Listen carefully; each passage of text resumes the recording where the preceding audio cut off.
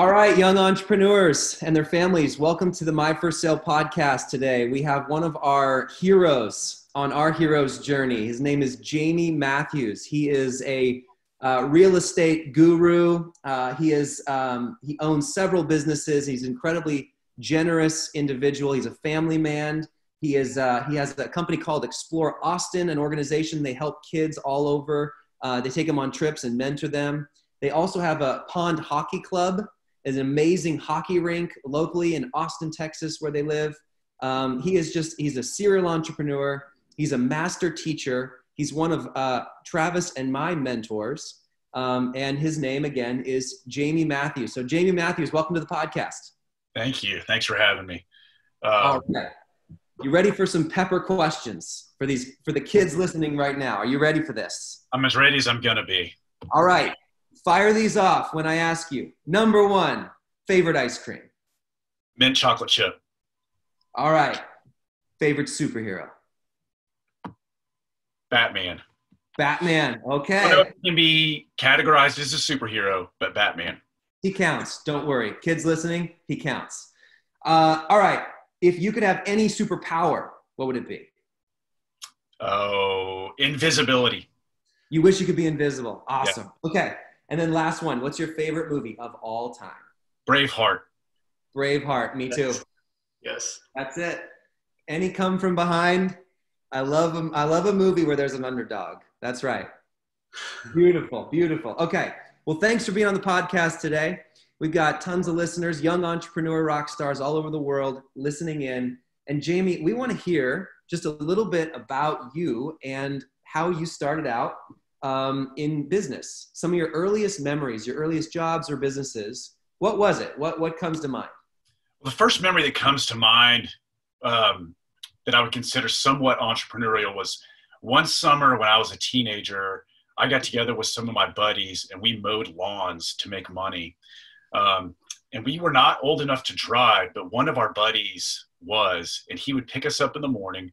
We would all jump into the back of his pickup truck and we would drive around the neighborhoods in Austin looking for yards that looked like they needed, cutting or some help, cleaning them up. Mm-hmm. And we would literally jump out of the truck and one of us would walk up to the front door and knock on it. This is way before cell phones and all the other technology we have now. And we would knock on the door, and if somebody was nice enough to answer, we would ask them if they had any interest in having their grass cut and their leaves cleaned up. I love that. I love it. How many of you were there? Well, most of the days it was three of us. It was a guy named Todd and one of my other buddies named Randall. Todd was the guy that could drive. He actually had the equipment also. So that helped. Awesome. And it just kind of went from there. Some of my favorite parts about that job though, I was hanging out with my friends, all day. And if you ask me today, hey, do you want to go out and mow yards all day in the summer in Austin, Texas? My first inclination would be to say, no, that's crazy. I don't really feel like doing that today. But when I think back on that, the two things that come to my mind about, or at least that really helped me on my journey was, the first thing was, whatever y'all end up doing, it's got to be fun. And what I mean by fun is, it's fun, ha, ha, ha. It's fun, like it's scary, like it's challenging. And it's sharing with teammates. It's spending time with friends. The relationships are a big part of that. And then the other big takeaway from that job was, at some point, you're going to have to knock on somebody's door. Just like when we're all learning how to swim, at some point, you have to step off the diving board or you have to step off the edge and swim to the other side and realize you're going to be okay. We all reach that point at a different time, but at some point, you're going to have to look inside and say, listen, I can do this. And it's okay if I fail. It's okay if they say no. Yeah. But if you don't take that first step or knock on that first door, you're never going to get a yes. Yep. Yeah, that's really good. That's a great point, Jamie, just because I know Scott's talked a lot with some of our My First Sale entrepreneurs, and it can be difficult sometimes especially if I'm like an introverted kid, and just to ask, pick up the phone and call grandma, call my uncle or aunt and just say, hey, would you like to buy a t-shirt? Right. And so for you kid entrepreneurs out there, just remember that it's going to be scary, like Jamie's saying, and you are going to get no's, but failure is that's how we learn, right? Yeah. Get some practice with success and failure with your inner circles. And for me, that could have been going to my neighbor's yard who I already know, and they already know me, and then kind of going out from there. Yeah. Yep. And that's how you can actually build confidence. Every good entrepreneur has been told no a million times. It's okay to be told no, because not every single person has to be your customer. You only need to have customers who love what you have to give them. And that's what makes a win-win. That's how the economy grows. That's how people get helped, right? Yeah. So a lot of those no's can give you clues on how to make your product or your service better or more appealing. I love that. Yeah. So one of the things that we help kids do is, if somebody doesn't want something or they don't have a good experience, to ask for feedback. Ask them, what could make this better? What could I change to serve you or somebody else in the future better? Because I love what I do and I want so many people to enjoy it. And people are actually honest with you if you ask them, because they want you to succeed. So that's really, really good advice, Jamie. Thank you for that. Yep. I have a follow-up though. How do you deal with scary things? Sometimes not very well.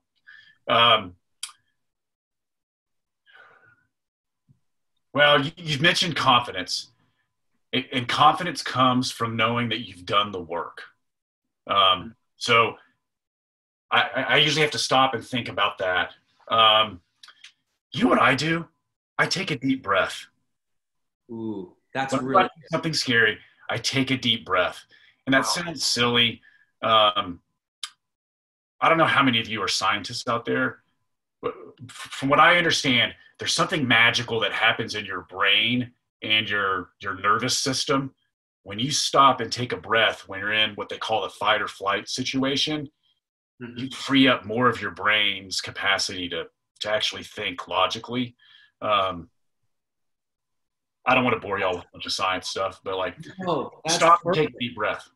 Yeah, I love that, because this whole idea, and this is what kids need to hear. This is what I wished I knew as a kid, Jamie.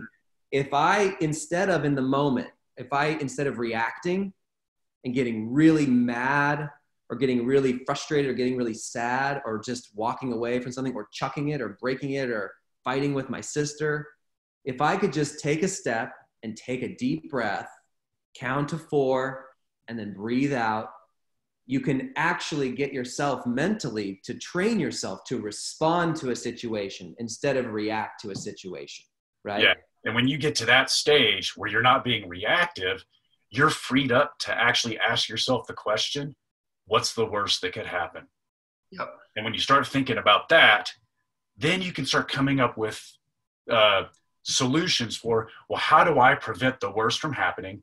Is the worst that could happen, is that really so bad? Have I been through that already? And I'm okay today. And it really takes away the power of the fear when you're able to do that. So does it get easier as you get older, or is it there just get hard, like more things that might be harder to deal with? It gets easier as you get older because you have more experience dealing with fear. It gets harder when you get old like me, because you get old and stubborn and set in your ways. And young kids can deal with it best, because young kids, you're used to taking risks all the time.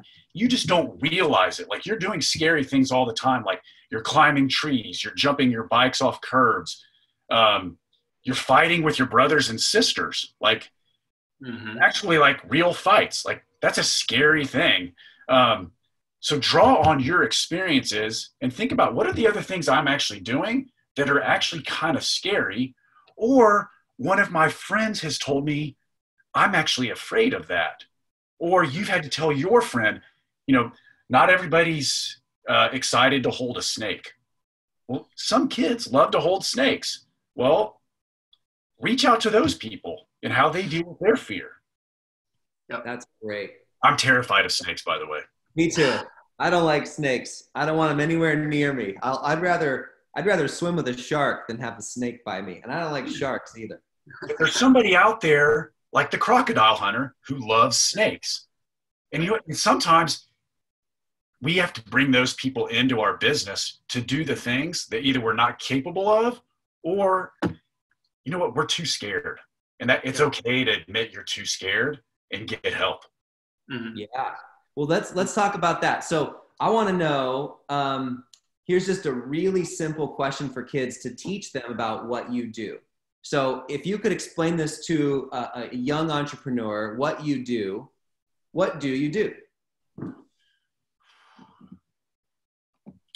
Well, when it comes to small real estate projects, what we do is we take sad looking houses and make them happy looking, and pray that somebody will pay us to do that. That's what we do.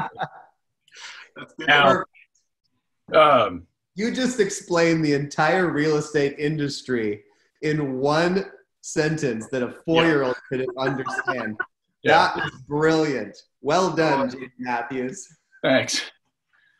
I hope it works out that simply for me the rest of the way. And then, you know what? That's actually what we do. Well, that's what we did at Explore Austin, and that's what we do at the Pond Hockey Club. Is somebody walks in the doors at the Pond Hockey Club, they get to go play hockey and have fun with their friends. They get to exercise.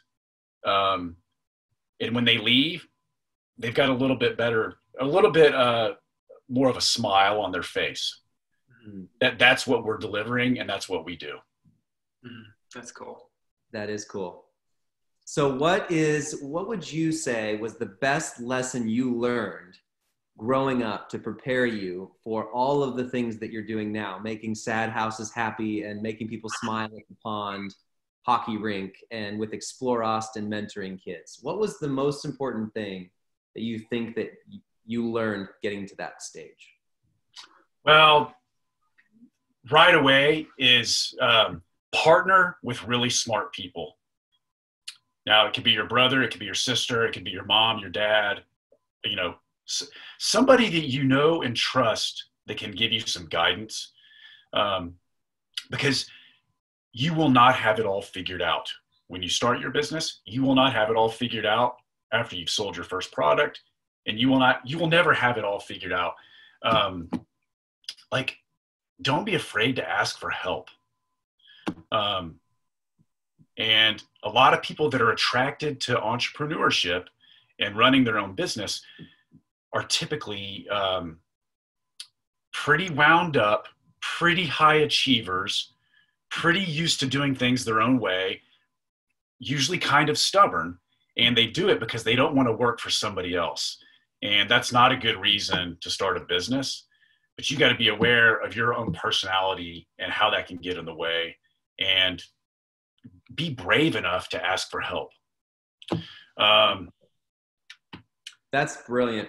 By the way, that is the main reason for my first sale, because we've talked to thousands of kid entrepreneurs now and helped them launch their businesses. And yes, they love the training. They have the videos that we give them. They love the online safe environment to sell their products. But the number one thing we hear, Jamie, is they want a tribe. They want mentors. They want coaching and other kids even to tell them best practices or ideas, or just encourage them to keep going. So that is a huge lesson that I feel the same way when you said that I think the mentors in my life have brought me to this point, and the asking for help and getting help from really smart people brought me to this point. Yeah, and just knowing that it's there. It's real easy right out of the gates to get intimidated by, oh my gosh, there's so much stuff I've got to do. Mm-hmm. I look at the steps on my first sale and all the stuff that y'all help with getting the web page set up, all the banking systems set up, all of that stuff is actually very intimidating to me as well. And I don't know what I'm doing. in that regard. But if I'm willing to just reach out and get help, some of that's already taken care of. Mm-hmm. Yep. Yeah. That's cool. Well, this is cool. So yes, mentorship, asking for help. Kids, you heard it here first. This is where you need to go to be a successful entrepreneur. So Jamie, if you could here's the last question. Okay. Last big one for these kiddos. If you could get into a time machine and go back to kid Jamie, what would you do right when you got out of that time machine? Maybe you'd go buy a stock. Maybe, I don't know. But what would you do first? And what would you tell Jamie, kid Jamie? Oh, boy. Take a second, because that's a good question.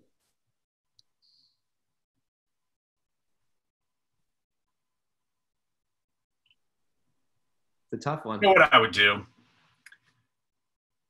If I could go back in time to kid Jamie, yes, I probably would invest in like Southwest Airlines or something like that. And, you know, I probably would have been one of Bill Gates' first investors. You know what I would have done? I would have looked at every single relationship. I probably would have put a lot more value on every single relationship. Because what I have realized is that's the real meaningful thing for me through entrepreneurship and life is the friends we make along the way and how we help each other. And I didn't always do a great job of that. So I think if I could go back in time, I would do my best to repair the situations where I could have made a bigger difference for somebody else and maybe been a little bit less selfish. Beautiful. Wow. Good. And you would have had a lot of money from Southwest and Microsoft along the way. So that's a great idea. Yeah. Well, thank you for this, Jamie. This has been really fun. And we do these short form podcasts for young entrepreneurs on a drive or at home or between going home from school or whatever it is, just to encourage them to keep going in entrepreneurship. So if you could say one last thing to all these entrepreneurs out there, what do you have to say to them? I would say figure out what you're really good at and go do that. Because if you're really good at something, you're probably going to get addicted to it and be even better at it. And you'll never work a day in your life. There you go. That's perfect. Well, thank you for that. That is gold for every little kid, every young entrepreneur and their families. Thank you for inspiring us today. I'm excited for the rest of my day. Trav, anything else you want to say before we wrap up? No, I just thanks, Jamie, for your time. I know you've got lots going on, and man, love reconnecting, and I want to catch up soon. So great to see you guys. Yeah. Awesome. All right. Thanks so much. We'll catch everybody next time.